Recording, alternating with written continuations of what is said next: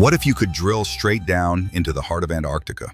That's exactly what scientists did. Using a massive drill, they cut deep into the ice, pulling out cores that work like time capsules, each layer holding tiny bubbles of ancient air. As they drilled deeper, they were literally traveling back in time, uncovering what Earth's atmosphere looked like hundreds of thousands of years ago. In Allan Hills, East Antarctica, PhD student Austin Carter even lowered a camera 93 meters underground on December 23rd to capture a rare view of the hidden world beneath the ice. And after more than 200 days of drilling, researchers finally reached the bedrock, recovering the oldest continuous ice core ever found, over 1.2 million years old.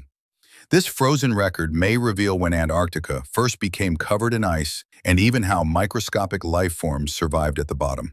Many of you watch these videos but don't subscribe. If you want more inspiring science videos, make sure to hit that button. It really makes a difference.